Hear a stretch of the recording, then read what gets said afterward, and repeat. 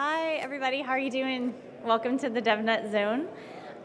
So this is Coding 101, and what we're going to do is we're going to take some of our learning labs, which are available over in the Learning Lab, and go through them as an actually like a guided session, so you can have more information, somebody talking through it. If you brought your laptop and you want to code along in this session, you're welcome to try it out and do some stuff. If you want to, I can give you all the addresses so that you can do some of the exercises along with us. If you don't want to, if you just want to sit and absorb, that is great too. And you are welcome to head straight over to the Learning Lab anytime while the DevNet Zone's open, and we've got stations where you can do the hands-on exercises there. So you can absorb it, do both, whatever you want. If you do want to code along and do some of the exercises, go to learninglabs.cisco.com, and you will be asked to log in, and then you can we'll be doing the Coding 101 and the Coding 102 labs that are in that address. And we'll use the Postman Chrome application, and so you'll want to install that if you don't already have it. And then we'll be doing some Python. So if you want to do it on your own system, you will need Python installed. But like I said, you're welcome to do that later and do it on our systems where we already have everything installed if you want to. Okay, can everybody hear me okay? Is it clear? Yeah, it's good.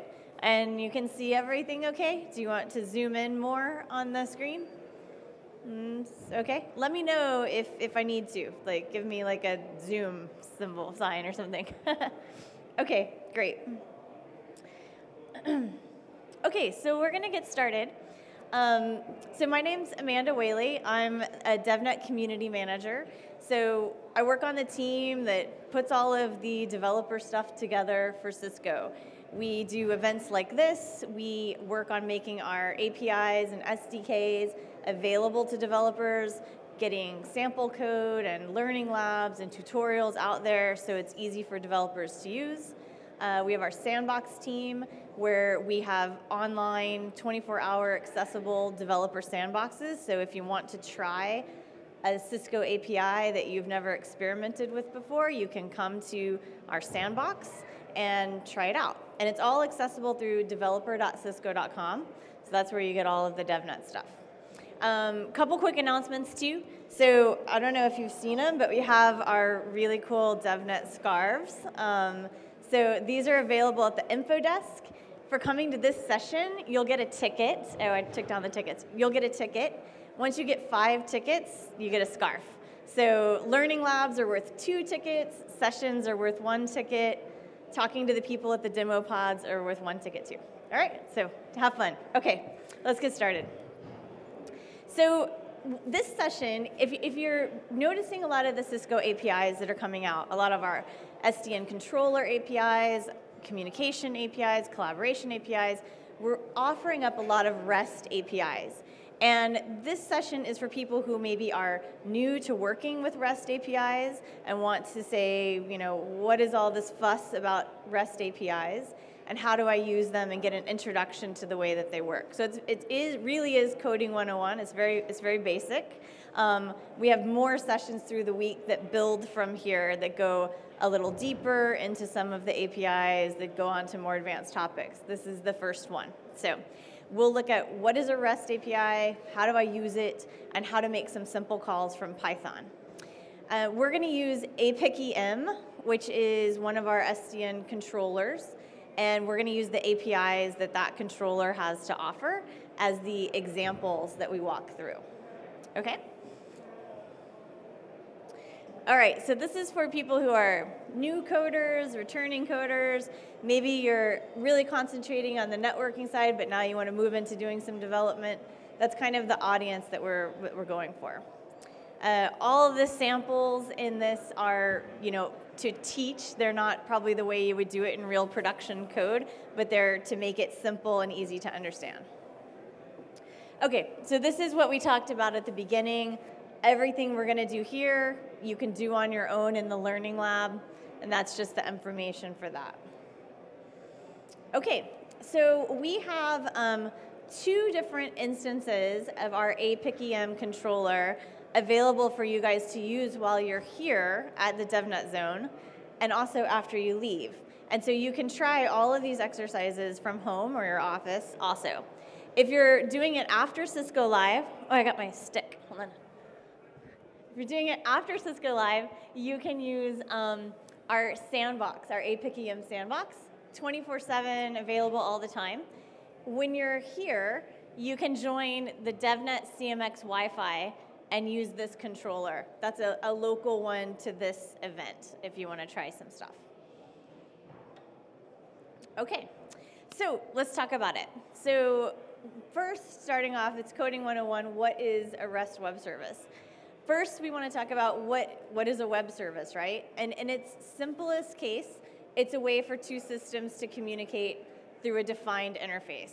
For a long time, we had SOAP web services. How many people have used a SOAP web service before? Yeah, okay.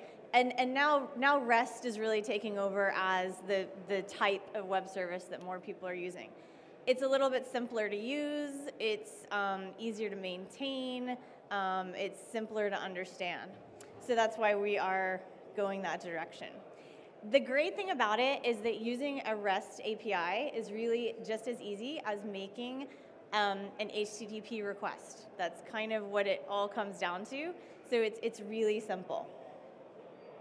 The other great thing about REST is that you can write applications on any type of platform, and it's very easy to call the REST APIs from that. So it's great for mobile development, desktop, console apps, server apps, basically any language, any platform. There are libraries for calling REST APIs, and it's very simple to do. So that's the reason that it's growing in such popularity right now. Okay, so the basic idea, and it really is that you have some kind of system that offers up the API. So we're going to use Cisco APIC-EM as our example. And this is your third-party application that you're writing, right? So this is your code. It makes a request, and this API sends back a response. That's really all there is at the heart of it. An example would be our application asks APIC-EM for a list of all the hosts on the controller, and that API sends back the list of all the hosts. So we're going to dive into how do we actually do that and what does that look like. So this is the actual example for APIC-EM, and we can make a GET type request using the GET method. We'll have our specified URL. We'll plug in the IP address for our APIC-EM controller. And then we have a set URL, and we're going to ask for the list of hosts, and we can say starting from this index and ending at this index, and we get a list between those. And we're going to do a couple examples of how we do this. And then we get back the list of hosts returned in JSON. Has anybody used JSON? People familiar with JSON a little bit? Okay, great. So let's look at all the pieces of that and how we put it together. So when you're making a REST request, the things you have to know are what method do you use? What URL do you use? Is there authentication? To keep it simple for our labs, we've turned off authentication for just demo purposes. Normally, if you're going to be asking the API for information and doing operations, you need to authenticate somehow, right? It needs to recognize you. So there's different ways of doing that. There's basic HTTP, there's OAuth, there's custom authentication schemes. So whenever you're learning a new API, one of your first questions is, what kind of authentication does it use? And that's one of the first things you have to figure out. Then you may have to set some headers. And then you may send some information in the request body. So when you start using a REST API, what you need to do is say, where are the API reference documents? And I need to find out all of these things to do the operation, the function that I want to do. So let's look at an example of that for APIC-EM. So in our sandbox,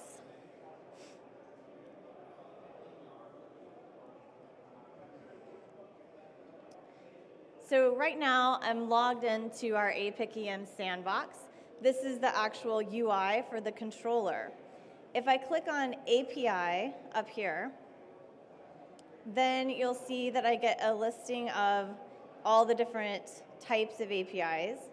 And if I'm looking for host, I want to go to, where is the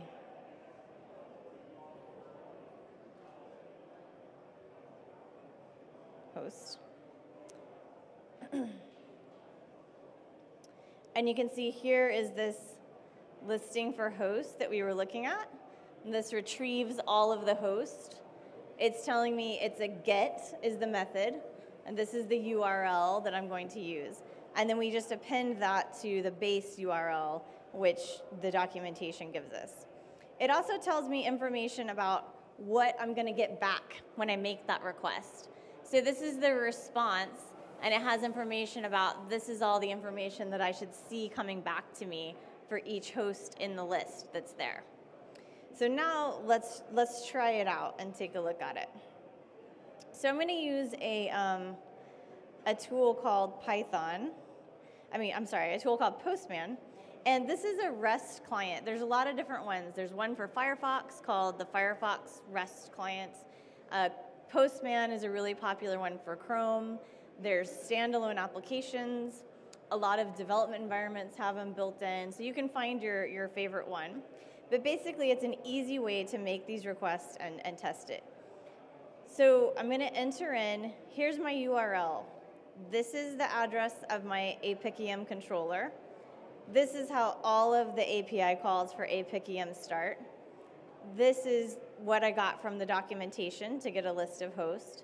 And then I'm going to paginate mine and say, I just want the first 4 hosts instead of the whole list, which is good practice because the whole list might be a whole lot, right? And that might cause performance problems in your application if you're retrieving like a huge list, right? And then this is where I specify the method for get. And this is a simple one. I don't need any headers or anything else. So I'm just going to go ahead and click send. And so what that did was that sent the request to that controller. And here is the JSON that we got back. So this is the response. And you can see we've got information about each host in the list. We can see here's the host IP, what type it is, the MAC address, all kinds of different information. And you can see I've got 1, 2, 3, 4 because I asked for 1 through 4 in the list. Does that make sense? Any questions on that so far? Yeah? Good. So that's kind of the whole idea is like that pattern of find what you need to do to make the call, find the URL, what kind of method, what do you pass in, make the call, get something back, and now your application would do something with that JSON that you got back. So that's really kind of the whole magic of the idea. We're going to look at a couple other examples just to reinforce how that all fits together. Okay, so we didn't talk that much about the response, so let's take another look at that really quick. Besides the JSON, there's other stuff I get back. I get back the status and the response code, right? So this is good. I got 200 OK, which is good. I might get 500 server error, 401, forbidden, or any of the normal HTTP status codes. You can get those back. And then the person who writes the API may also define custom ones. They send back to give you some custom information. Yes? On this example, there's only actually 4 hosts, right? You just do all the hosts, but there's no... There's more, actually. If I take off the start and index, I think there's like 12. I did it and I got 4 as well. Oh, you did? Okay, maybe no, there's what I'm saying is there's no...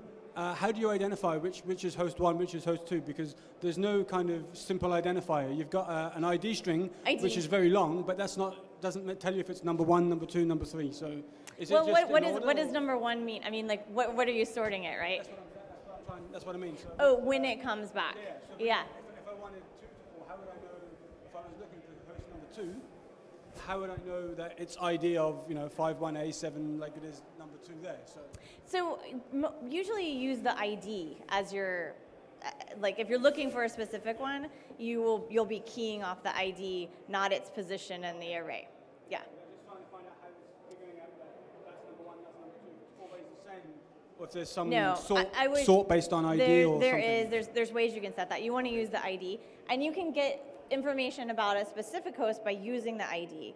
Like if we look at the documentation again, if you notice there is another method that is host, and you can provide the ID right on the URL, and then you would just get the information for the host with that ID. Does that make sense? Yeah. So yeah, let's look at a little of these. There's, host passing the ID on, you get one ID, one host back and all the information for it. There's this where you just get the whole list. And then there's the ones like I did where you can provide the start and how many records you want to return. That's it. Okay, let's look at some more examples because I think it makes sense as you continue to try it a few more times.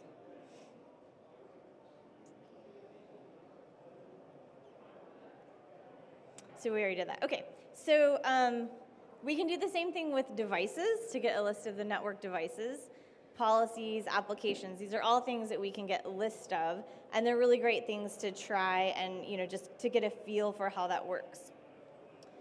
So if we do applications, let me scoot this over. So this is the same thing, except we're using application instead of host.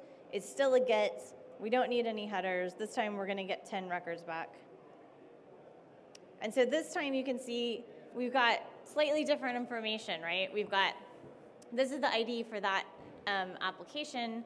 And then we've got like the description, the ports,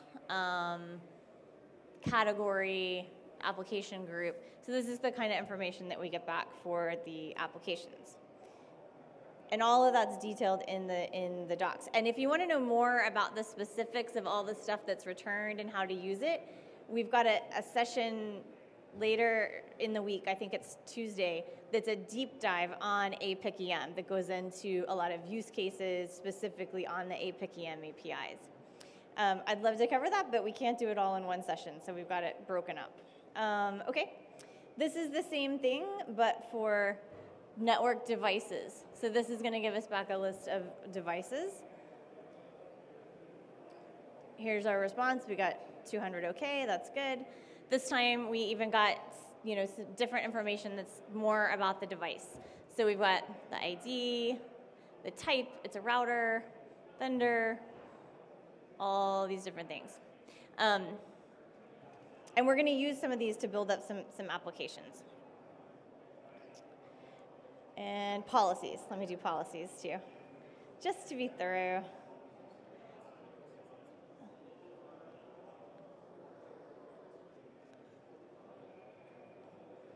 All right, and this one is to get a list of the policies. I'm going to get 10 this time.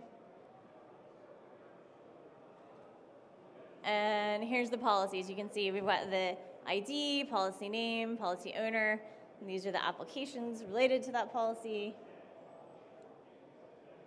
And then we have additional ones in the list and the actions that are associated with it. So the next thing we're going to do is, that's great. We just learned how to use those APIs to get the list of things, right? List of hosts, list of devices, list of policies, which is part of the battle. You may need to get those, do some analysis of it, look at it. But you also may want to change things, like you may want to create a policy or modify a policy. So we have to look at using a different kind of method. Instead of using get, we want to use post or put to create or modify something. And we also want to delete. So we're going to look at some examples that deal with that also. Okay, so when we want to create a policy, we need to send it some information to say, create a policy, with this information that affects these ports, that affects this host, right? So it's a little bit different than just doing a get where we were just asking for information. We need to tell it to take an action and we need to send some information into it. So what's different is that we use the request body to send some information into it. And we use the JSON format, just like we were getting the information back, we send some JSON in, and the API uses it to create the policy. So let's take a look at this in the API docs first, and then we'll try one out. So policy.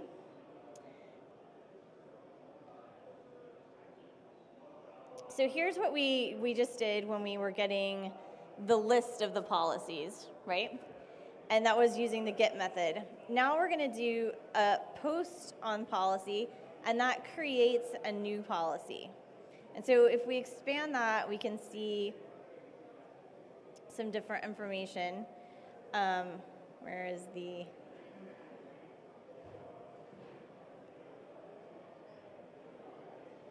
So one of the things that's really great about the documentation is that it has this try it out button.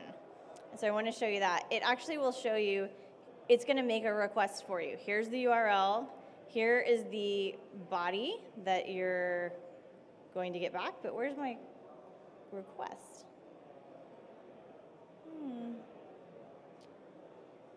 This is different. Okay. Let's do it in the actual Postman and take a look at it.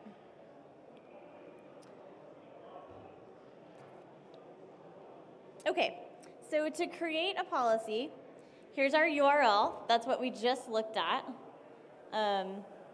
Policy. I'm using the local sandbox here. The method is going to be a post, and then we have to do two things in addition to that. One, we have to specify a header. So last time we didn't add any headers. We didn't say anything about it. When you're doing a post, you need to specify the header to say what kind of content you're sending. So content type is application JSON. That tells the API, hey, I'm sending you some information in JSON format that you're going to use to complete this API call. So we give it that header. To do that, you just click on header, type those in on that line. And then the next thing we need to do is we need to send it the JSON to tell it what actual policy to create. So this is the JSON that we need to send in to create it.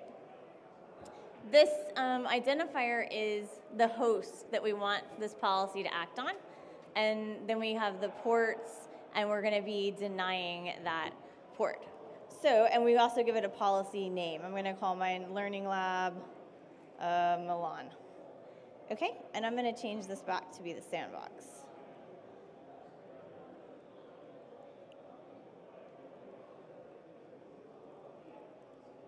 Okay, but before I do that, one of the things I have to pass in is the host, right? So I want to go back to my example where I got my list of hosts. And I'm going to make sure, I'm just going to grab one of these host IP addresses so I can use it when I create my policy. So maybe in a real application, your user's picking that out of a list or something, right? And then you use it, put it into your variable, pass it in. All right, so we've got that. I'm just going to change this so that I don't duplicate something I've done earlier. And I'm going to change this back to sandbox.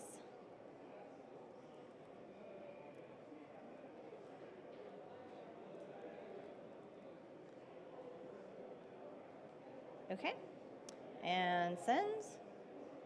And we got back a new status. We got 202 accepted, which is good. And then for the response, we got something different this time. We got back a task ID and a URL. So what happens when you create it, when you create the policy, is that it kicks off a process to say, okay, we're starting to create this policy. It may need to be created and propagated out.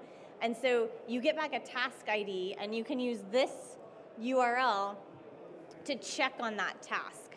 So you can make a call back and say, did it complete? What's the status of that task? Did it fail? Did it succeed? Why did it fail? Get information back. And you'll see that pattern a lot. If you come to one of the APIC-EM deep dives, whenever you're making a change, creating, deleting, modifying, you'll get back one of these task IDs, and then there's a pattern to call and check on the status of that task until you know it's been created. So we're going to go ahead and do that, just so you can see that. So we're going to grab this URL. That's the ID of the task. And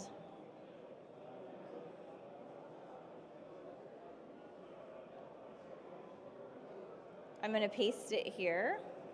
And I still want to use my sandbox.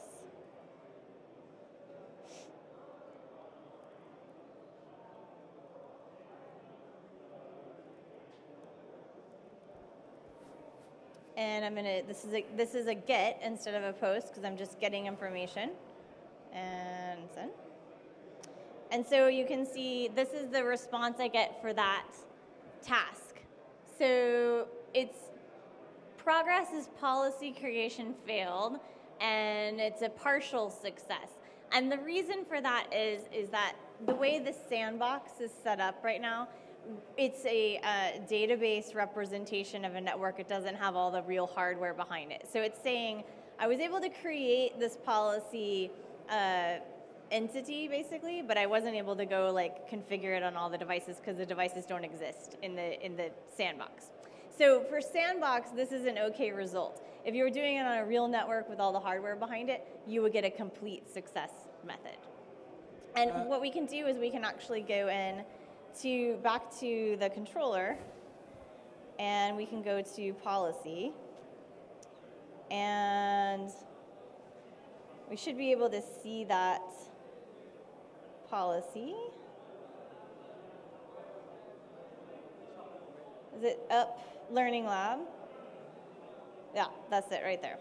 So you can see it's there, it was created, it shows the host and the ports, but you can see that it's not like fully active in the list. Manny, just a question. When you Yes. did your Postman, on the right-hand side, you had some presets. Is that a collection that we can download so we can, rather than having to do them from scratch? Or is that something you just created yourself? I created myself, but I can post it for download for sure. Yeah. So, but it's all of the requests are in the Learning Lab, so you can get it from there too. Okay. All right, so a couple just kind of things that are handy to know about. When you're putting together that JSON that you're going to send in your request, let me go back to it. So it's pretty easy to leave out a comma, leave out a brace, get something wrong in the JSON syntax. So there's a very handy tool called JSON lint, and that will check and verify your JSON for you. So if you're getting a problem, you're getting an error, invalid JSON, you can take your JSON, paste it into JSON lint, and it'll tell you exactly oh, you're missing a brace here, you're missing a comma here, and can save yourself a lot of frustration with that. So that's a great thing to do. Okay. Yeah, so this is some things that if you try that and it doesn't work, double check the URL. Did you set the method to be post? A lot of times you'll try, it's still get, you have to do a post. Did you set the content type? Does the policy already exist? Maybe you need to try a different port because it's a shared sandbox, so maybe someone else was creating that exact policy at the same time. Okay, then the next thing we might want to do after we created that policy is maybe we want to modify it or even delete it. Maybe we're done with that policy, we're ready to delete it. So let's take a look at deleting it and how we would do that using the APIs. So first I'm going to do my retrieve the list of policies.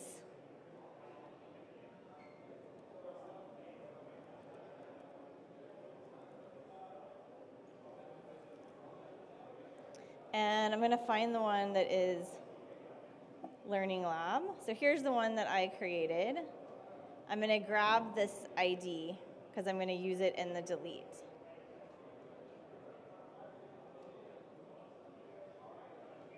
So to delete a policy, very simple. It's the same pattern, except I just specify the ID of the policy that I want to delete.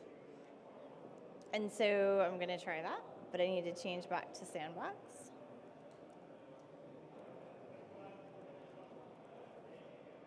And the other thing that I do is I set the method, instead of being a get or instead of being a post, if I want to delete, I use delete, right? So I do that, and send. And what did I do wrong? Send. And so here's the same thing. I got a 202 accepted, which means great. It accepted that request. It's going off and doing something. And I got back the task information. So I could do another call on that task and get the progress of that task and see that the delete was finished. And then I could go into the controller and see that it was deleted. So is that pattern making sense? The next thing I want to do is take some of these same examples and show how we would make the calls from a Python script. So before we move on to that, any other questions about just the making the REST calls, how you put together a request, how the response comes back? Anything with that? Nope? Okay, cool. All right. Okay, so the next part is covered in the Coding 102 Learning Lab. So if you're picking up in the Learning Labs online or at the event, this is all in the Coding 102 lab. For this one, we're going to use Python, and the tools that you need to do that are your favorite text editor. You can use whatever you like. I like to use a tool called PyCharm, and there's a community edition of it. It's a Python editor that's very nice, but you can use any text editor that you want. You do need to have Python installed. We're using Python 3, so there's many versions of Python. We're in all of our DevNet examples, we're using Python 3.4.2, I think. And you can go to the Python site and download it and install it. And then we're using an extra library that's a non-standard library that makes it really easy to make REST API calls. And that library is called request. And so if you're working along at home, you'll install that request library. It's already installed on the Learning Lab machines for you. So if you're doing it there, you don't have to worry about it. And then these are some sites that are very helpful. And these slides and everything here will be available online. And you can also email me directly if you don't get it all written down. Okay, so let's look at our first. This is the most simple, easiest program to make a REST API call from Python. And so let's look at the pieces that we have. So the first part is we're going to import request. That is importing that library that I mentioned that makes it really easy to make the calls. And then we're going to set up our URL. So this is our same URL pattern that we just used in Postman, right? And we're going to substitute in sandbox APIC-EM, apic.cisco.com for the controller. And we're just putting that in a variable so it's easy to use so we don't have to keep typing that out. And then we're going to say create a variable called response. Response equals request. This is using the request library, a method called get, and we're passing in the URL. And that makes the get request on that URL, brings back all the JSON, and puts it into this variable called response. And then we're just going to print out what we got back just so we can see it, right? So this is not a terribly useful program, but it just gives us the basic idea of what happens, right? Okay, so let's try it out. So here's my editor, and I'm going to change this to use the sandbox.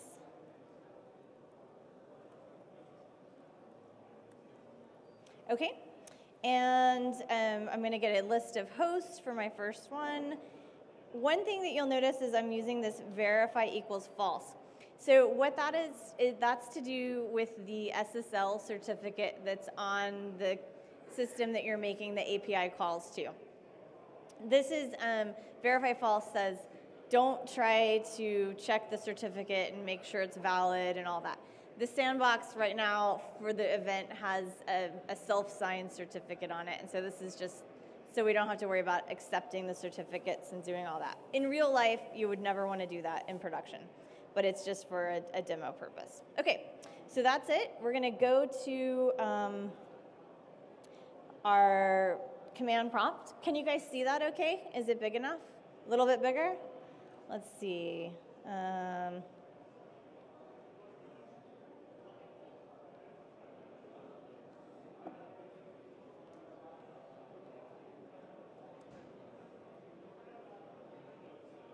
How's that? Better? Yeah, good? Okay. So we're going to see where I am. Okay, so Python 3, and I have Python 2 and Python 3 installed on my system. So to run Python 3, I type Python 3, and then the name of the file. And we're going to run it.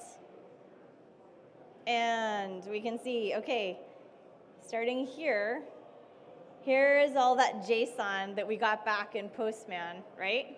But it's very unformatted and hard to read and not very useful, right? But we can see that we got it back, and you can recognize some of those same elements we saw, like the host IP address, the host type, and so on. So that's just showing we got the round trip working, right? We're making the request, we're getting it back, we could do something with it. But let's do something more useful than just show the JSON, right? Okay, great. So the next thing we're going to do is, here's another one. This is the same thing, except we're just making a couple refinements to it. This time we went ahead and put the controller address in a variable, because we use that over and over again. Even further, it's better to put it like in a config file. And so you've just got that in a file and all your applications call it, right? And here we're just building up the string. Here's the controller plus the URL that we want. This time we're doing the network devices, and we're printing out a little statement beforehand. So we run that one the same way.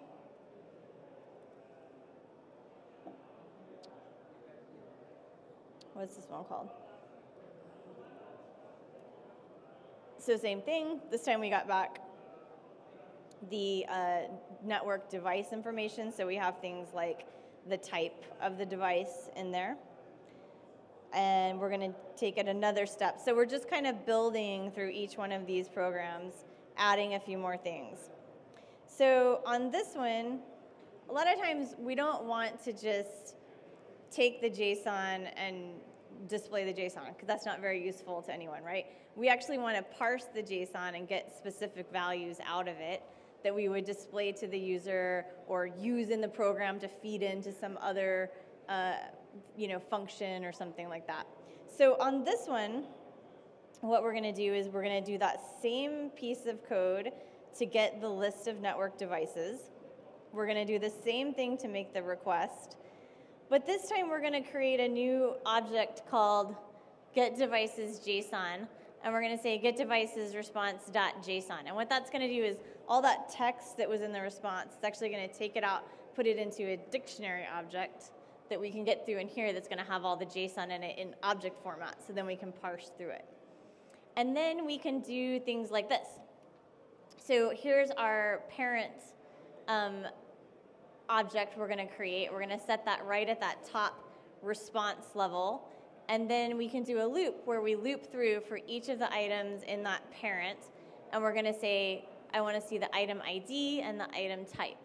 And so here we're just using the names that are in the names of the elements in the JSON, right? And then it'll parse out the value and show it to us. So let's try this one and take a look at how it comes together. So this one is called Basic Step 2.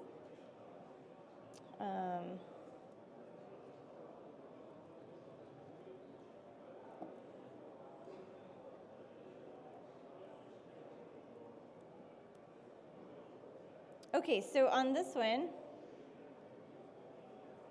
we get this warning because we're using the verify devices, and then we looped through and we printed out the ID and the type for each one of the things that was returned in the big list of data. So we're actually like getting in and digging out those specific pieces. Then you could put it in a list for the user to choose from, or send it to some kind of configuration script, or do whatever next steps you want to do. Does that make sense? Any thoughts, any questions there? I'm going to go back to the code.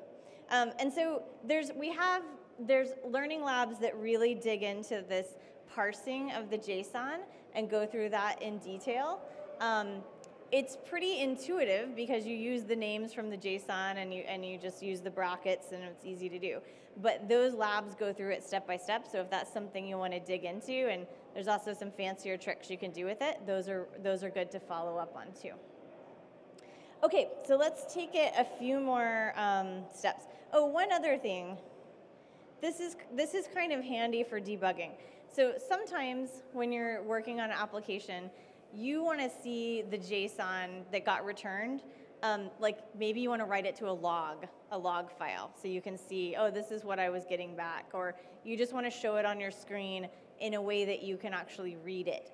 So this is a method you can use that'll actually print it and kind of pretty print the JSON so that it's easy to read. So let me show you this one just to see.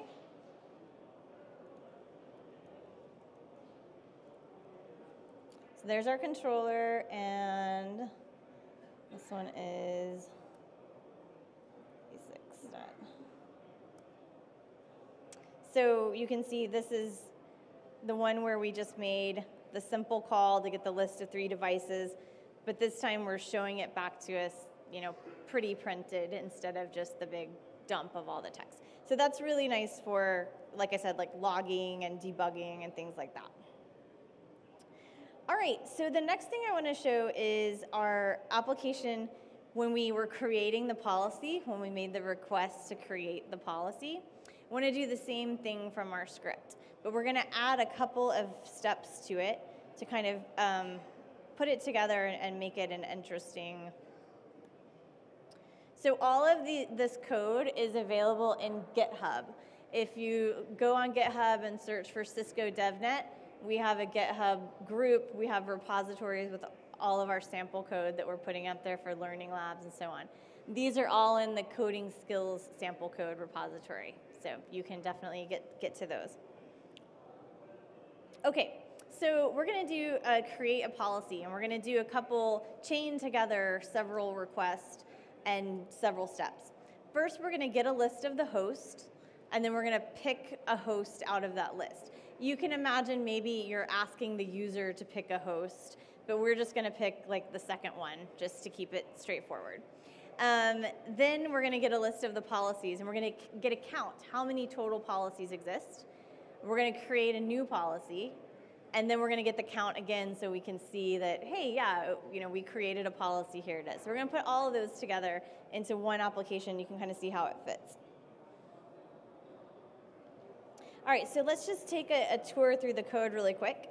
So you're going to recognize all the steps that we've done previously. So import request, import JSON, which is our library that makes it nice to deal with JSON. Set our controller address. Then we're going to do the part to get our list of the host. So we build up the URL, and we make the request.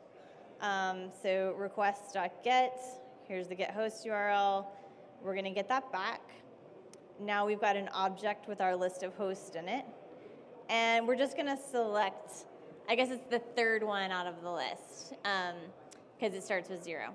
So host, third one in the array, and we're going to get the host IP out of that JSON. And we're going to print it out. This is the selected host. Question? Oh, I thought I heard something. No? Okay. So we'll see that in the application. Next, we're going to get the count of policies. So same pattern, right? We've got the URL that gives us the count of the policies, make the request using the get method, get back the JSON, echo it back to the user. This is the number. And then we're going to actually, this is where we create, we're also going to print out all the policies. So we're going to see a list of the policies and the policy names. And then this is where we're actually going to create the policy.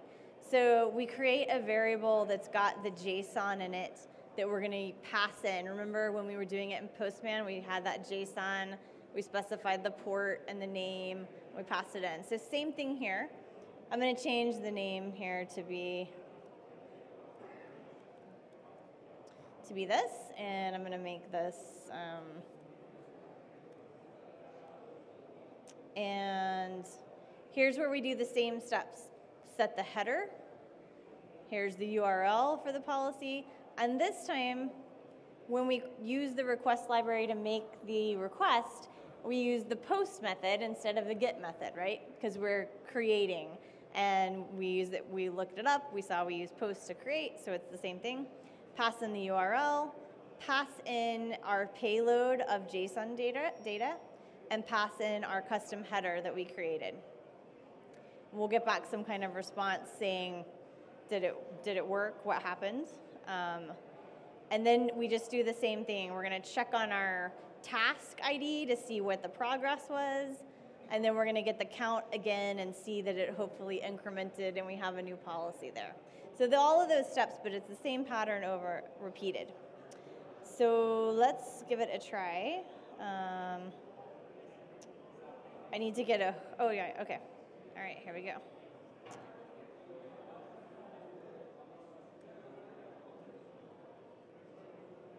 Okay.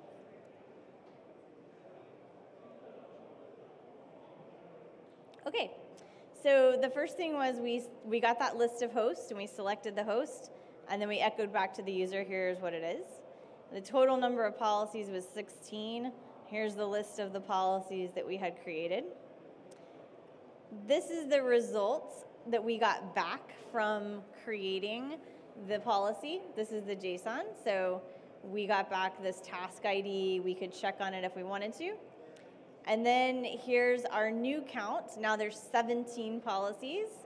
And here's our new policy in the list that we created. And so we can see that it works, and we're good to go. So questions about that, specifically about making the post versus the get, and how you do that in the code. It's really just one difference, right? Instead of request.get, it's request.post, and you got to send in the JSON. So that's the main difference. It really all comes down to this one line right here. So that's where you're doing it. If you tried it with a get and you sent in the JSON, you would get an error saying, why are you sending me JSON with a get? It doesn't make any sense. The API would give you error back. And then the other thing we looked at was to delete.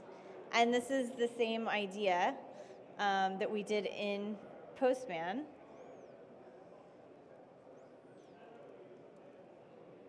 This time our URL has the ID for the policy that we want to create. So I can look back here. Here's the ID for that one I just created. So I'm going to delete it. I'm going to put it on there. And this time when we're making the request, we need to use the delete method. So we do request.delete, send in that URL, and hopefully it will delete. And then we'll get back our response from the task with this task information. So let's try that.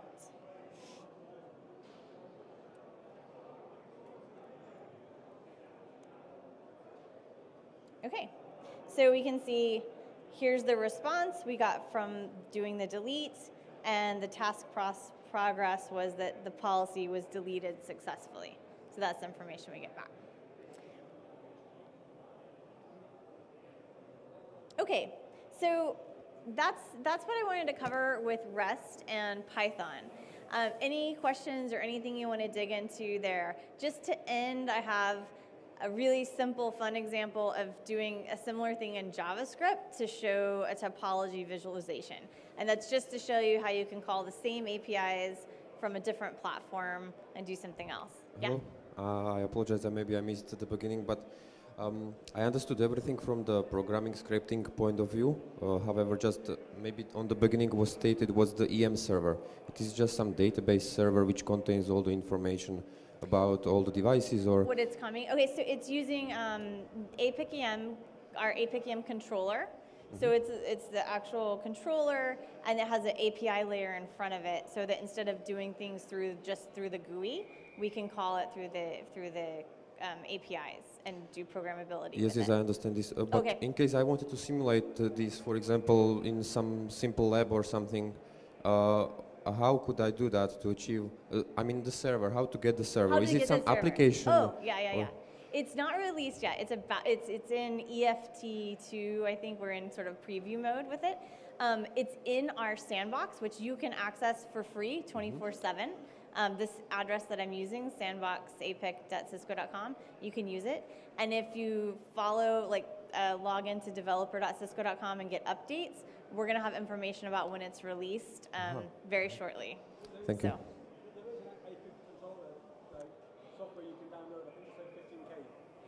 Yeah, I don't know if it's, what we're showing here is not fully released yet. There may be some betas and some things that are out there, but it is coming. You know the one that they use on the D cloud? Then you can get one where you can use it to do the provisioning, and I think it has the API as well. Yeah, I think so. I think it's just not into the GA release is not there yet. So, yeah. Anything else? Any other questions? Does it look fun? Are you guys ready to try some REST calls? Yeah? You're going to go try it? Okay, good. Okay, so this is, like I said, this is, I think it's just nice to show, part of the great thing about REST is that it's so easy to use on different languages, different platforms. So I wanted to show you a counter example from JavaScript. And what I'm going to use it with is our NeXt UI library. So this is a framework that Cisco's working on. This is not released to you. This is kind of preview. And it's a whole set of JavaScript libraries and functions that help you do network visualization. So topologies and different kinds of visualizations. And there's lots of refinement and cool stuff going on with it. We have sessions on it later in the week if you're interested in it. And it's actually used in some of our products, like the APIC-EM GUI uses it. We're using it internally too. But we're working on it to have it as a released thing also. So let me just show you this really quickly. Okay, so this is an HTML file with some JavaScript in it. So switch your mindset from Python to JavaScript. But you'll see that we're doing a lot of the same things right here. This is one way in JavaScript to make a REST API request. And you'll notice a lot of the same pieces of it, right? What's the type? It's a get. What's the URL? It's our same thing, except this time we're going to use another call we haven't looked at yet, which gives you back physical topology information. So we can call that in Postman. We can see all the data that comes back, and I'll show you what that looks like. And then we've got some other information about what to do with it when we get the JSON back. And what we're going to do with it is we're going to, if it's successful, call this function called show topology. And what that does is it uses the NeXt UI toolkit to create a topology object. And we set some different stuff about it. And then it's going to show us that topology. So let's take a look at that really quick. I'm running out of time, but it's always fun. So let's see. So this is using NeXt inside the controller software, inside the GUI. We're going to do something similar through using the APIs. So if I look at topology, you can see there's this method called physical topology. And you can see this is the kind of stuff that it returns in the response. Here's the schema. So we're going to get back the information about the nodes, their location, the name of the nodes, the links between the nodes, things like that. So let's try that one really quick in Postman. Okay. Oops, don't need that. So we're going to try this in the sandbox. We're going to make this a get. We're going to send. Okay. Here's the topology information. Tells you the layout of those nodes, right? Now we're going to run it from this JavaScript that we were looking at. And I'm going to open this in a browser. And we get this, which is a visualization of the topology of that network that we have been getting list of things about through all of those API calls. And the NeXt toolkit does some nice things where you can, let me open this in Chrome.